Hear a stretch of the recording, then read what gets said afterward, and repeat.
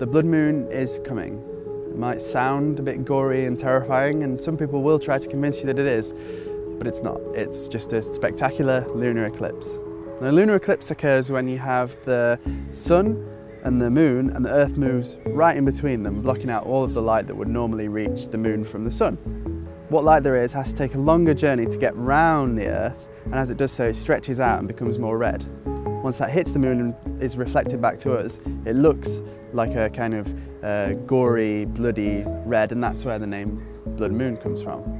One of the amazing things about a lunar eclipse is that they're actually really easy to see. As long as you can see the moon at the right time, you can see the lunar eclipse.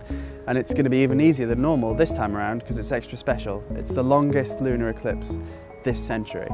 And that's just a consequence of the way that the moon and the sun and the Earth have lined up this time around. One of the most amazing things about lunar eclipses, unlike other astronomical events, all you have to do is walk outside and look up at the moon if you want to see it.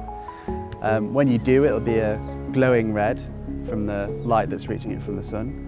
And if you want to take a picture of it, all you do is point your camera at the moon.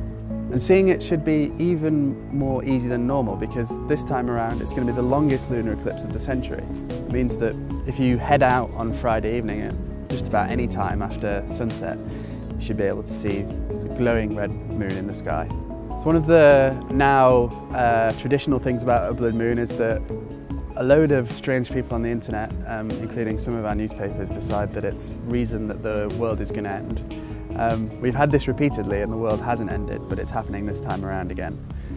All I can do is assure you that the blood moon doesn't mean anything apart from a kind of routine lineup of 3 planets. It'll be very spectacular, but it won't be apocalyptic.